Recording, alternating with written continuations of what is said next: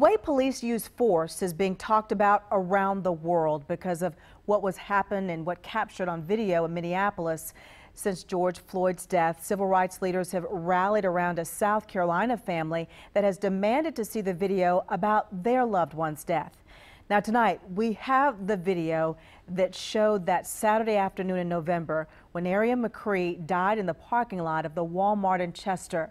He was handcuffed, but police say that didn't stop him from attacking a security guard and running to his car to get a gun. Even though McCree was handcuffed, investigators say the gun he had made him a threat. The state AG agreed and cleared all of the officers. Now, we understand that this is a difficult video to watch, but because we push for transparency in the search for truth, we're bringing you that video tonight. Channel 9's Aaron Edwards is here to take us through it. This family needs closure.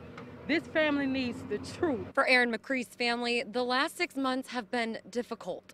And for several weeks, loved ones have been pushing for body camera footage from the moment he died. As a community, a small community, trust has been broken severely. So we're trying to remain hopeful and resilient, but it's a difficult thing, especially being a black man in this community, in this nation. Today, Chester police released that video showing the moments McCree was shot and killed by police. Police say McCree was in custody of Walmart security after shoplifting. According to a newly released letter from the Attorney General, investigators say while in handcuffs, McCree assaulted a security guard, ran away, and allegedly went to his car to get a gun. Radio dispatch reported shots in the area, but it's unclear if it was McCree or responding officers. Here's what that body camera video shows. A responding officer confronting and firing on McCree. None of it has audio. You can see the officers walking towards McCree with a gun pointed at him. Video shows McCree appear from behind a car and he appears to still be restrained. The officer fires several shots before McCree falls to the ground. When the officer runs to McCree, he appears to pull a gun from McCree's side. You can see McCree is still in handcuffs. We won't show the rest of the video because it is graphic, but we did see officers tending to his wounds before he was taken to the hospital where he died. Back in March, the Attorney General's office said the two officers who fired shots were acting in self-defense and they will not be prosecuted.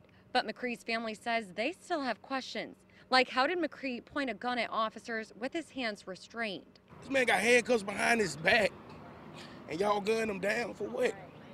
Don't make no sense. A lot of stuff need to be cleared up. Now, as Aaron mentioned, the family has been pushing to get that video released for months so they could take a look at it. We looked into how hard it is to get police body camera video. In South Carolina, the law states that video does not have to be released, even if you file a public records request under the Freedom of Information Act. Oftentimes, the video is not released until an investigation is complete.